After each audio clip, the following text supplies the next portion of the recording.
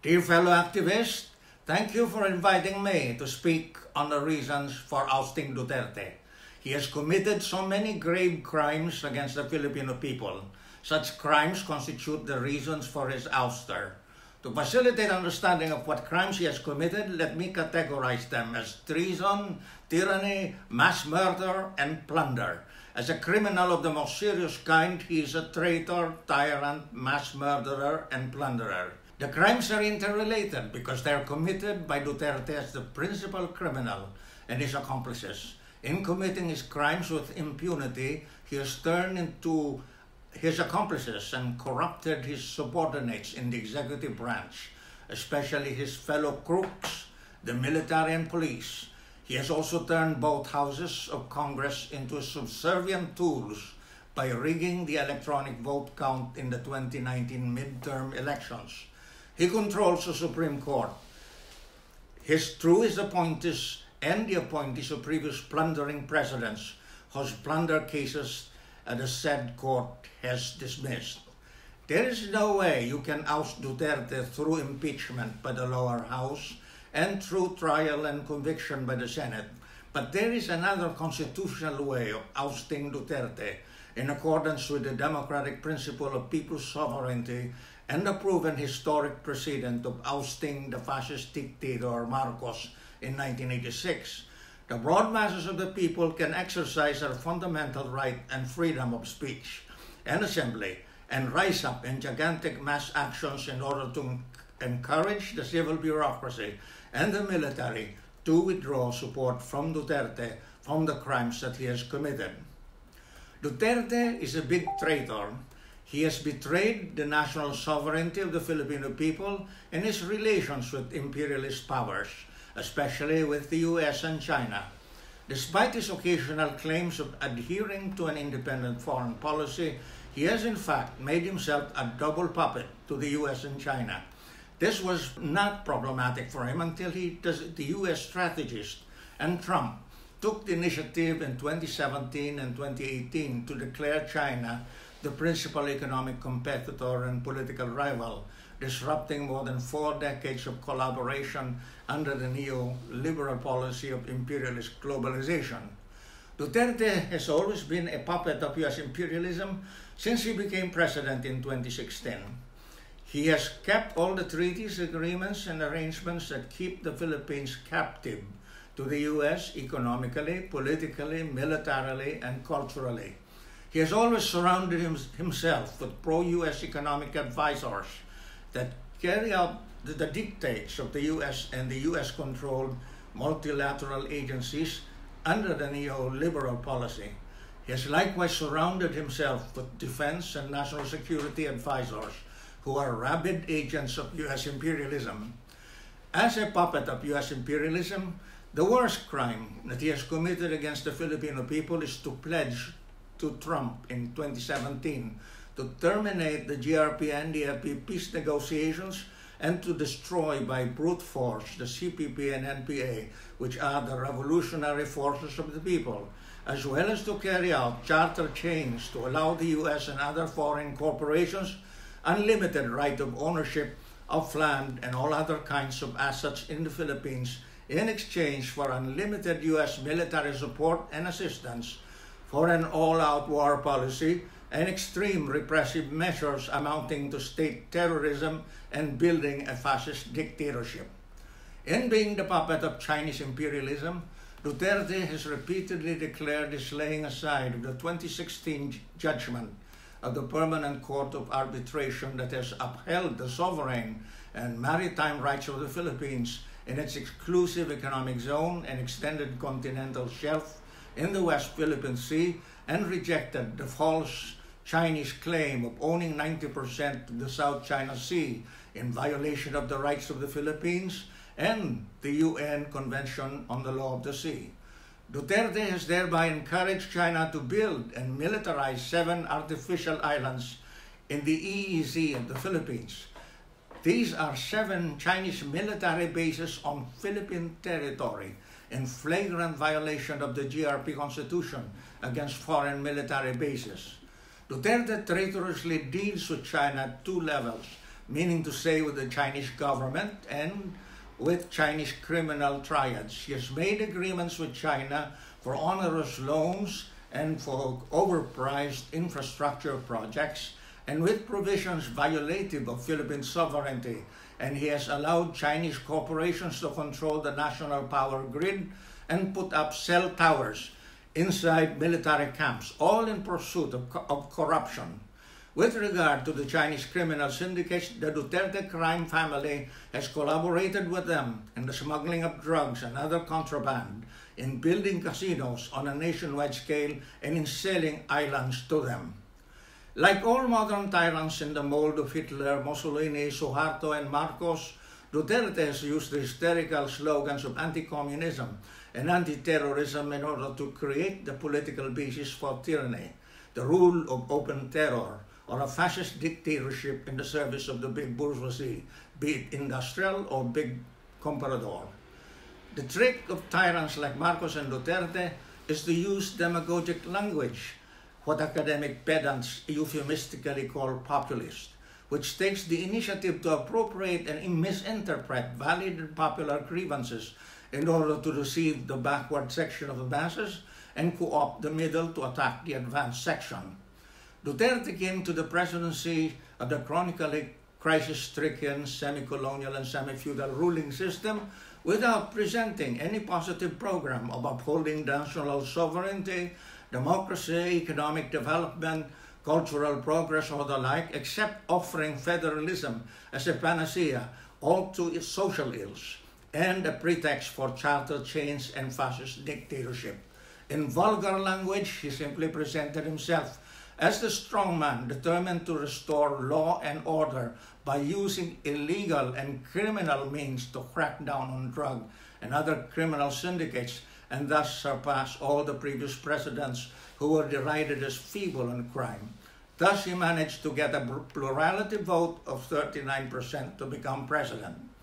The first move he made to prove that he was a strongman was to order the mass murder of thousands of poor people, mostly urban slum dwellers, suspected or arbitrarily listed as drug users and peddlers. With the mass murder committed with impunity, he has sought to impress people that he gets things done, and he has been able to gain the loyalty of the police forces by corrupting them with cash rewards and promotions for the mass murder and assuring them of presidential protection and impunity. In the process, he has been able to make himself the supreme drug lord and make his crime family become dominant. Most importantly to him, he has been able to spread the message that he can kill anyone who opposes him. He deliberately engages in mass intimidation. By pretending for some 6 months from the start of his presidency that he was seriously interested in negotiating peace with the NDIP, he sought to distract public attention from his actual all-out war policy against the revolutionary movement of the people. To gain the loyalty of military officers, he has used the methods of corrupting them with cash rewards and promotions and assurances of presidential protection and impunity in the campaigns of military suppression. It is of essential necessity for him to get the loyalty of the military through corruption and criminal complicity for ensuring the success of his scheme of imposing state terrorism on the people and establishing a fascist dictatorship.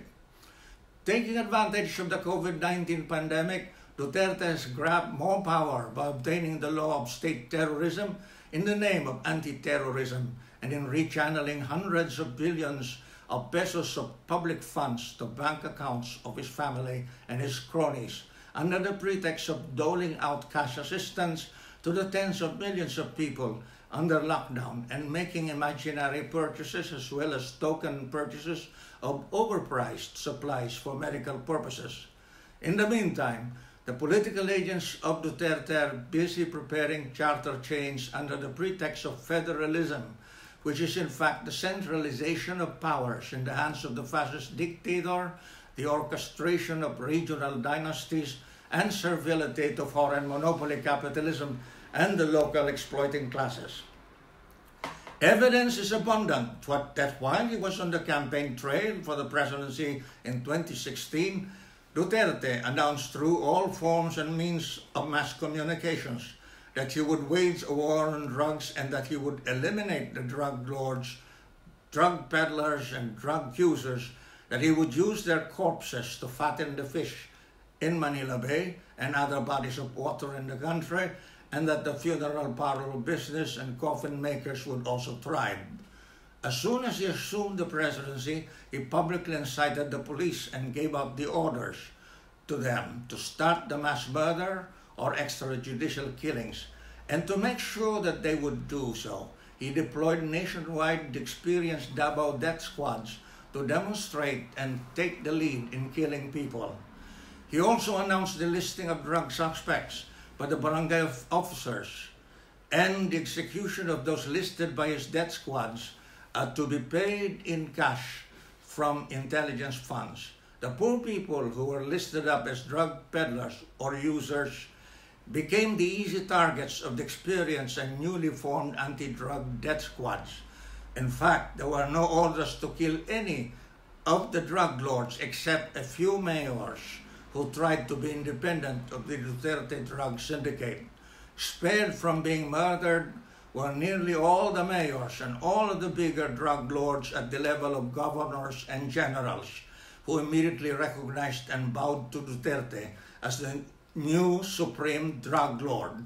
In his first 2 years as president, human rights and religious organizations were able to document and report the extrajudicial killings or mass murder of more than 30,000 victims, while the police claimed that only 5,000 were killed, supposedly as a result of resisting arrest, but many more thousands were still being investigated as homicide cases under mysterious circumstances. Even if understated, the number of dead drug suspects was terrible enough, but the police were unafraid of being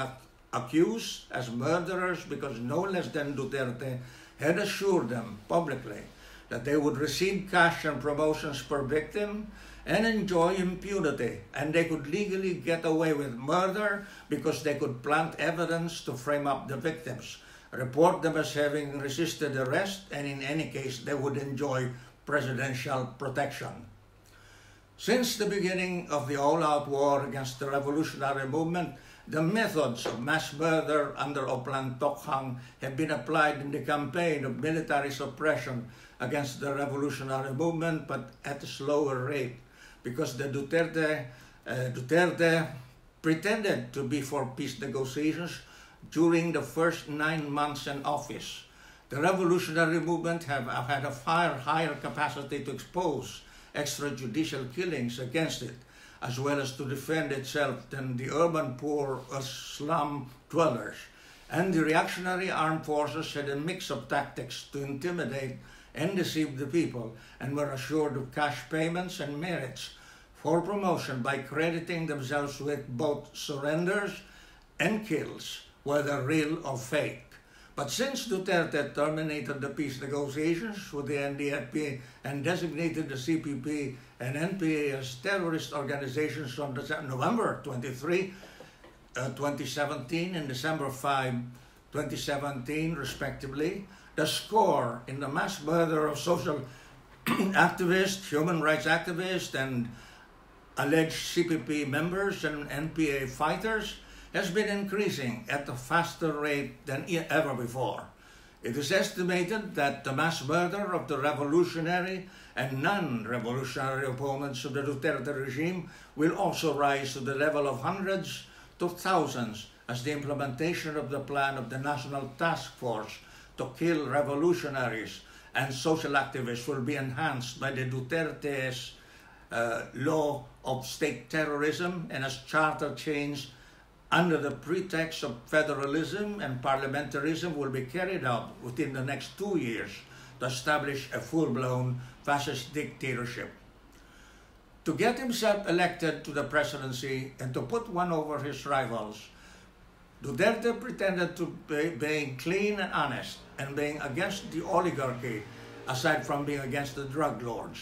He received the most applause for these demagogic spiels, but in fact, the biggest Filipino funders of the Duterte presidential campaign were the biggest plunderers, including the presidential predecessors, who made a deal with him to have the plunder cases against them dismissed by the courts. The Marcoses, Arroyos, Estradas, and their big cronies were the biggest financiers of the Duterte campaign, aside from the Chinese business and criminal groups.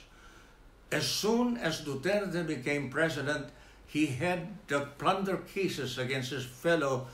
bureaucrat, capitalists, and oligarchs dismissed before the Anakbayan and Supreme Court, and himself, his family, and his Davao group of Filipino and Chinese cronies started to carry out their plundering schemes. They shook down the enterprises of big businessmen whose presidential candidates lost in the 2016 elections and set up their own corporations and projects to engage in infrastructure projects, provide supplies to the civil and military agencies of the government, and secure loans from government financial institutions and other banks. Duterte has brought about unprecedentedly larger appropriations for his own presidential office and for various government agencies to which he appointed trusted agents in order to steal public funds or take cuts from projects requiring government permits, franchises, or approvals, as well as state financing or government purchases. The big prize was supposed to be the onerous loans and overpriced infrastructure projects arranged with China, amounting to $24 billion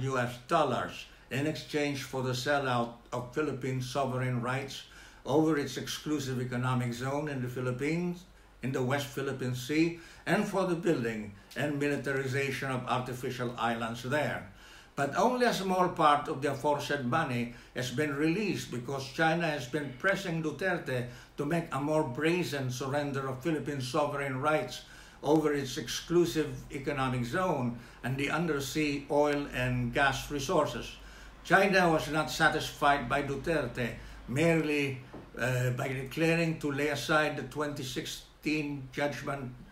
of the Permanent Court of Arbitration in favor of the Philippines, allowing China to build and militarize the artificial islands and haggling over joint ownership and joint exploration of the undersea oil and gas resources. Neither has China been satisfied by gaining control over the national power grid and the erection of China Telecom DITO cell towers and military camps in contradiction with U.S. military facilities under the Visiting Forces Agreement and EDCA. It is the great misfortune of the Filipino people that every time that there is a president like Marcos or Duterte who wants absolute power, his purpose is of course absolute corruption. The rapid accumulation of ill-gotten wealth. Like Marcos in the past, Duterte wants to have the utmost power as bureaucrat capitalist to make himself the biggest comprador and biggest landlord in the Philippines. The scheme of fascist dictatorship is aimed at plundering the public resources, thus aggravating and deepening the underdevelopment of the economy, unemployment, and mass poverty of the people. Even under current conditions of COVID-19, Duterte and his gang of crooks and butchers are stealing hundreds of billions of pesos of public funds, while the people in their tens of millions are deprived of livelihood, the promised assistance and medical attention.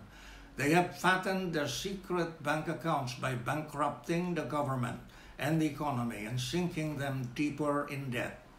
The law of state terrorism, railroaded in Congress and signed by Duterte, is intended to protect the ill-gotten wealth of Duterte, family, and cronies, and to propel the drive for a fascist dictatorship.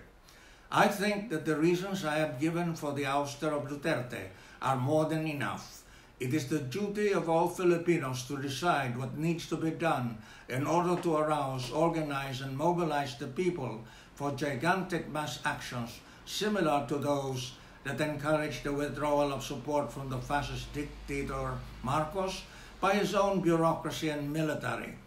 The economic and political crisis of the semi-colonial and semi-feudal ruling system has become so bad that the traitorous, tyrannical, genocidal, and plundering Duterte regime is in deep trouble. The crisis conditions favor the rapid growth of both the legal democratic mass movement and the armed revolutionary movement. The movement to oust the Duterte ruling clique is rising fast. But if Duterte can somehow remain in power any longer with the use of state terrorism,